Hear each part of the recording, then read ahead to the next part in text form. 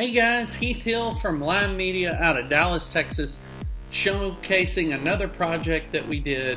A lot of LED lights, and I want to kind of talk you through what you're seeing. So we'll take, if you see there, we'll take an actual piece of aluminum, powder coat it, and create a cove effect, which puts the lighting in behind it. There, we took some cabinetry and put the lighting behind that with an acrylic plex to actually let it shine through.